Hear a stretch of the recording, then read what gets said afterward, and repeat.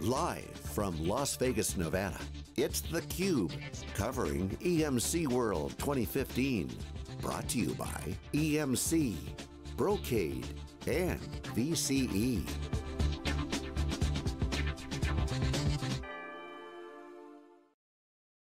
From Las Vegas, I'm Dave Vellante. David Goulden is here, he's the CEO of EMC. David, welcome to theCUBE, great to see you again. Dave, great, thank you. Thanks for being here, day 3, fantastic show. Our pleasure. Day 1, yours was a big keynote, you led things off this year. First of all, how do you feel? And then let's get into the keynote. Oh sure, no thanks Dave. I think, actually, I feel great. This year, about 14,000 people, roughly the same size as last year, which I think is good, because more companies are having travel restrictions and things like that, but so to have a big crowd, I feel great. I think the buzz this year is great. I think the message is really making sense for customers, and it's also, we're seeing all the work we've done together for the last few years coming together in terms of the message to customers, the way that we've organized, the way we're bringing solutions to market, so feel great. Well, and you were, if not the architect, certainly one of the key architects of the whole federation model. It's one of your areas of expertise is actually thinking about how to organize. Very important things, and we maybe have some time to talk about that, but a lot of talk about the digital economy, the digitization of companies. Right. It's sort of a new theme that you guys are talking about. Where did that come from? Was that part of the new conversations that you're having with C-level executives? Did the Federation enable that? I wonder if you could talk about that a little bit. It does, Dave. This whole concept of the digitization of business, I mean, this is the huge shift that we're talking about that's going to disrupt industries. And that's where we talk about Platform 3 and things that customers have to lean into to transform to become part of the information economy, because if they don't, they're going to get left behind and maybe go out of business. I mean, this is really at the core of where companies are facing their strategy and their direction. So that's a concept that we've been obviously working on for a few years. You see us doing things like creating Pivotal for building those new applications. You see us doing things on my side of the business to build infrastructure for data sets that could be 1,000,000 times larger than the data sets in the traditional Platform 2 business. So this concept of digital transformation is a business imperative. It's an issue for the boardrooms, and you see it being an issue in the C-suite of every company that we speak to. So, you talk about Platform 2, you talk about Platform 3, and the big issue for CIOs is how do I go from where I am today to where I want to go in the future without disrupting and ripping and replacing. And you've come up with this notion of Platform 2.5. Right. It's relatively new this year.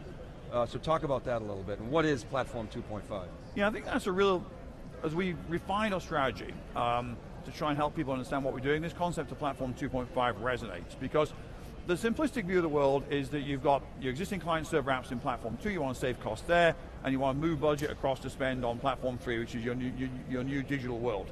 And that's a great message to 50,000 feet, but you can't do much with that, because obviously Platform 3 is a transformation agenda. But the way you want to actually save money in Platform 2 is also to transform. It's not just by trying to do everything you're doing today a little bit less expensively. It's to really take a transformational approach to taking some of those key technologies that are going to be the drivers of Platform 3, things like fully software-defined, self-service, provisioning, cloud capabilities, and using that to build a transformational platform for your existing apps. So it's the application that defines the platform. The applications are Platform 2 apps, and when you modernize those through a modern cloud infrastructure, that's really Platform 2.5. The app is still the same, but the whole infrastructure it's running on and how it's provisioned and managed is different. So it's less expensive, it's faster, it's more secure, and it's more agile. And that's Platform 2.5. Those same attributes, you absolutely need them in Platform 3. But the breakthrough in kind of our explanation of the strategy is really to get people to understand you've got to transform Platform 2, not just cost reduces. Cost reduction is one of the outcomes, it's not the only outcome.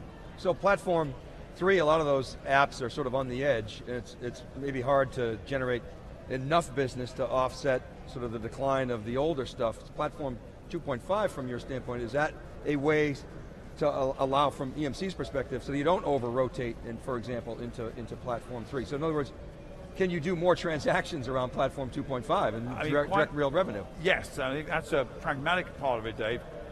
If I look at enterprise spending, true enterprise IT spending, it's probably today in the 80 to 90% range on Platform 2 technologies. And enterprises in general, established enterprises are spending probably 10, 15% on Platform 3. So no company can just go like ourselves and go entirely into Platform 3. That's the future, but it's a balance. So companies will spend more money on Platform 2 and Platform 2.5 apps in total over the next few years than they will on Platform 3. It's interesting, nobody really knows when that will become 50-50 inside enterprise. It's probably 5 years out, which means a lot of the spend dollars is still in transforming Platform 2. A lot of the spend growth is in Platform 3. Platform 2.5 is a way to have a transformation agenda for the Platform 2 apps, as well as a transformation agenda for Platform 3. So a large company like yours that is in the midst of an industry transition like this, you always run the risk of trying to protect the past from the future. The story of Extreme.io is quite interesting. You go out, you pay a fair amount for this company with no revenue. No revenue. You bring this company in, it takes a long time, I mean, relatively long time in 18 IT months. terms. 18 months. 18 months to get it right, and then all of a sudden the thing starts taking off. Well, first question is, are you surprised by the rate of the ascendancy? I'm sure you're pleased by it, but are you surprised by it? I wouldn't say I'm surprised. We're very pleased. We knew that was in some ways a disruptive technology, but again, it fits beautifully into my Platform 2, Platform 2.5 example. Extreme.io is an all-flash array. It's a block storage device, and it plugs into a storage area network, or a SAN. So it does the same kind of things that we've been doing for years with a VMAX, a VNX, and that class of technology. So it's going into an existing market and doing things better. The applications that people are running are things like VDI, virtual servers, now transactional databases, things that are running in their data center today. Maybe the new app will be VDI, but it's still basically a Platform 2, 2.5 type app.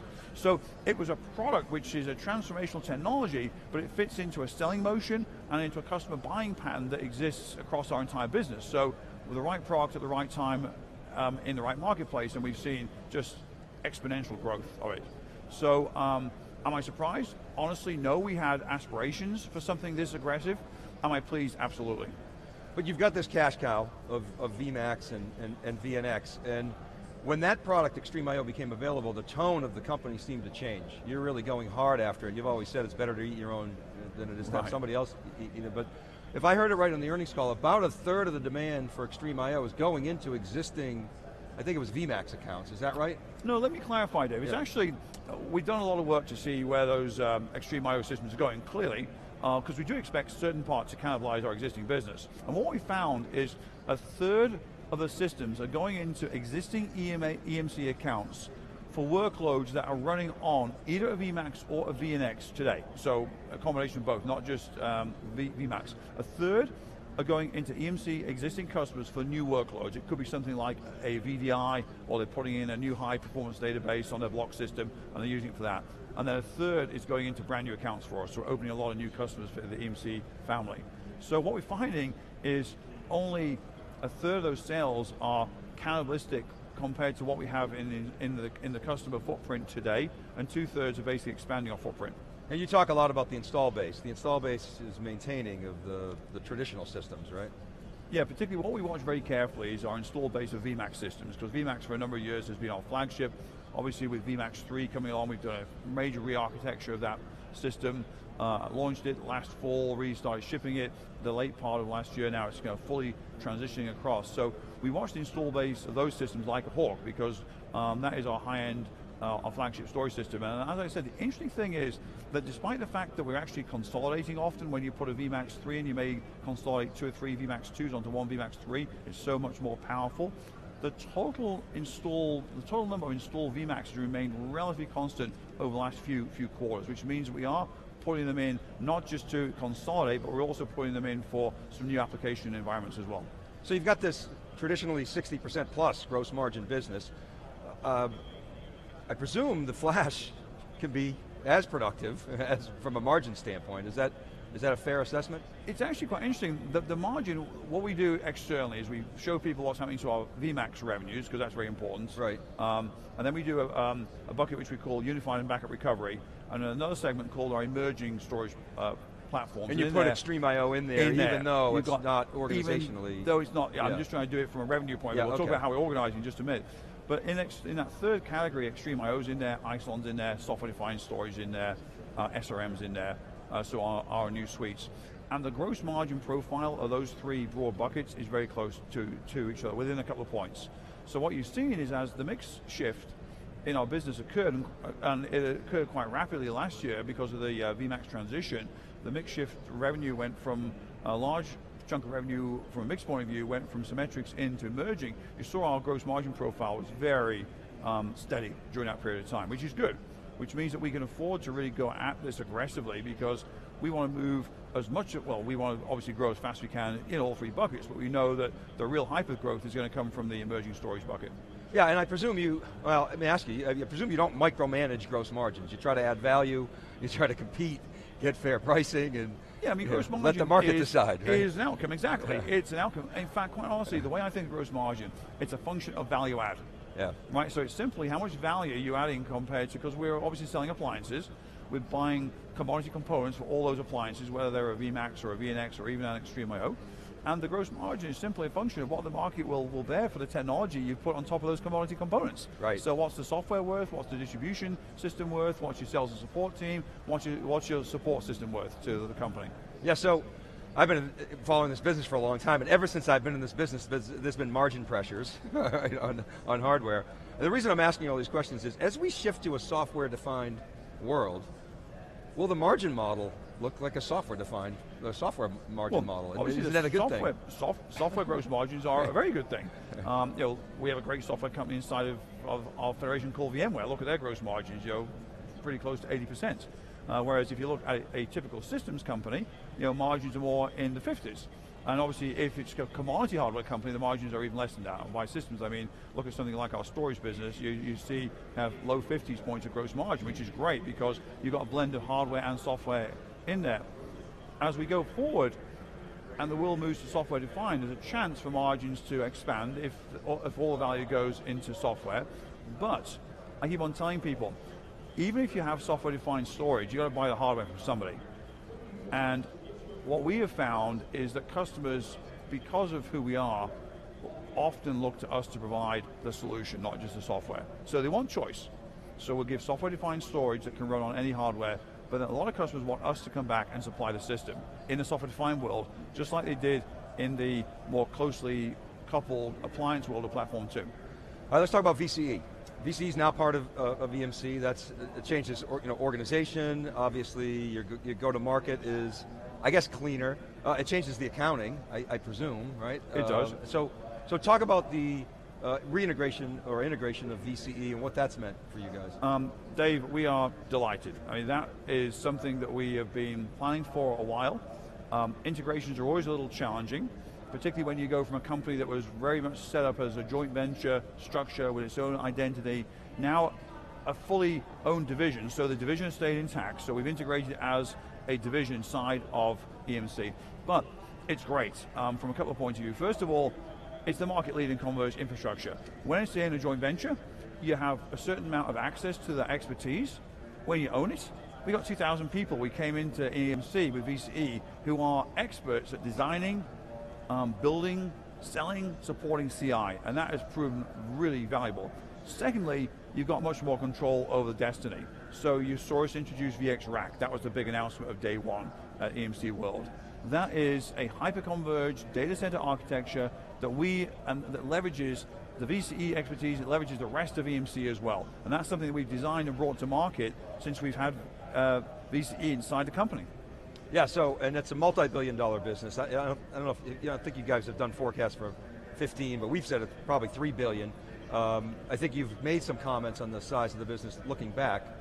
Yeah, we said the business was basically a $2 billion run rate business in the fourth quarter. Now obviously the fourth quarter is always the biggest quarter. But so that's the public number, 2 billion run rate in the fourth quarter. Of last year, yeah. And you're a leader in that space, so obviously very happy with the progress. It was really interesting because a lot of people said, oh, VCE, crazy, crazy, crazy.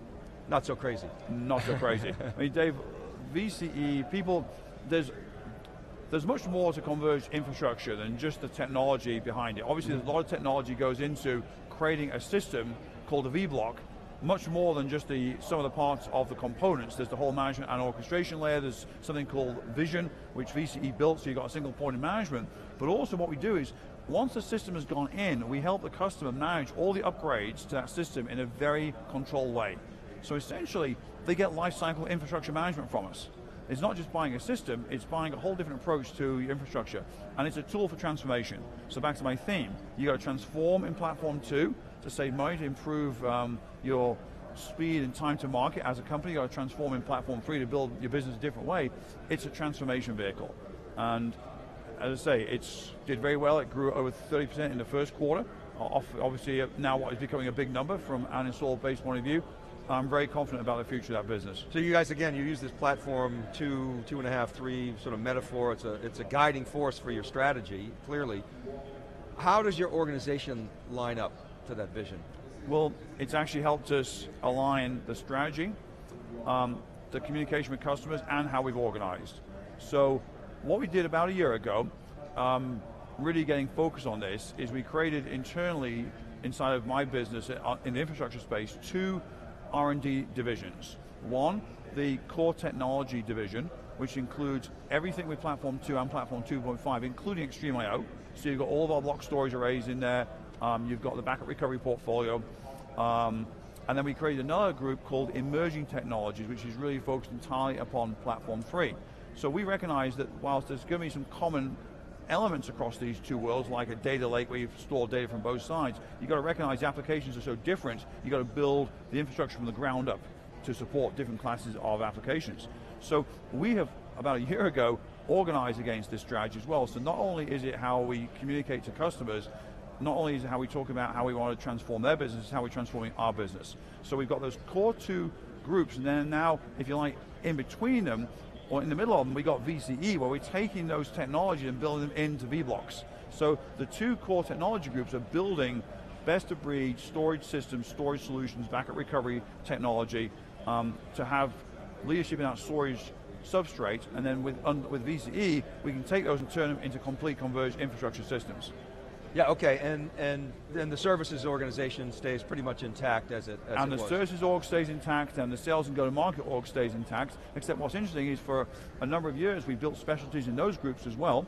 So essentially we now have a specialty sales force inside of VCE that is the sales expert at CI that now basically works with and alongside our core sales force that handles customers and partners, etc. So the model plugs together very seamlessly. I tweeted out during your keynote that you had essentially architected the greatest acquisition in the history of the technology business, obviously meaning VMware. I know you played a big role in it, others as well, so certainly got to give Joe some credit. Give Joe a lot of credit. Pulling the trigger.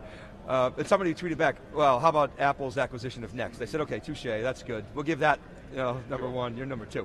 But the reason I'm going here is, when I think about your career at EMC, you've done, I don't know, how many acquisitions? Over 50 easily. I've been involved in many acquisitions here, yeah. A lot. And you've seen an evolution of those acquisitions. How would you describe your capabilities, EMC's? I mean, it's clearly matured. EMC was not always the great acquirer of companies that it is now. And how has that matured, and how have you perfected that, and how do you see that perfecting going forward and changing going forward? I think it's matured into a huge advantage for us.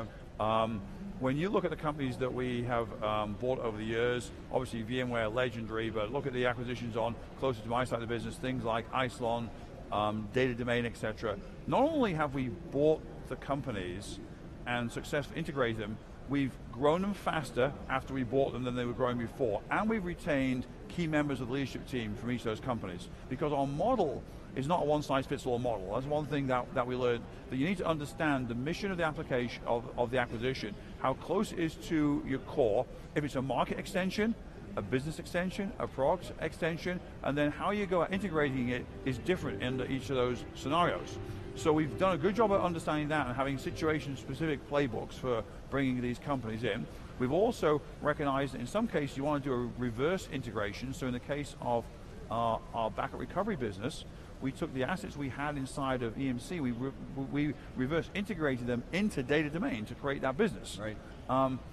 So that's one thing that we've learned. Now, of course, in recent years, we've learned a different skill as well, because as we mentioned up front with Extreme I/O, as you're buying either Platform 2.5 emerging or Platform 3 technologies, we've now developed a skill set of buying companies that are pre-revenue. And that's a whole different skill set. It's one thing to buy a company that's maybe at $100 or $200 million of revenue, bring it in and accelerate that sales process to buy a company like what we've done with Extreme.io, Scale.io, DSSD, maybe a year to 2 years before revenue, to nurture it, is a whole different skill set. So what you do there is you basically insulate that business. You protect it. You give it the resources that it needs, but you basically tell the rest of the company to leave it alone for the time being because it's got a mission in place. It's got the mission to build a product that it can bring to market. But also, it's got a mission to build a product that EMC can bring to market because that's a whole different standard. When customers expect a new EMC product, they expect it to be mission critical, world class, supported globally, whereas if you're a standalone startup, you get a pass on those. If the product comes out and it's okay and you can't support it around the world, people will give a startup a break on that. They won't give us a break on that. So we have to not only bring a company in that's maybe 18 months to 2 years before revenue, we got to make sure when it hits the market, it's ready to scale. So we have done things like we have developed beyond the beta phase, we developed things like a early availability program and then a pre-GA revenue program. So when we go GA, we say that product is available globally, it really is. David, I know you're super busy. I wish we had more time. Oh, There's David, so many other things I want to talk to you about. David Goulden, outstanding organizational executive, execution pro at the heart of EMC's execution ethos. Thanks so much for coming. Thank you. Delighted to be with you. All right, Thanks keep right there, everybody. We'll be back with our next guest. Right after this is theCUBE. We're live from EMC World. Right back.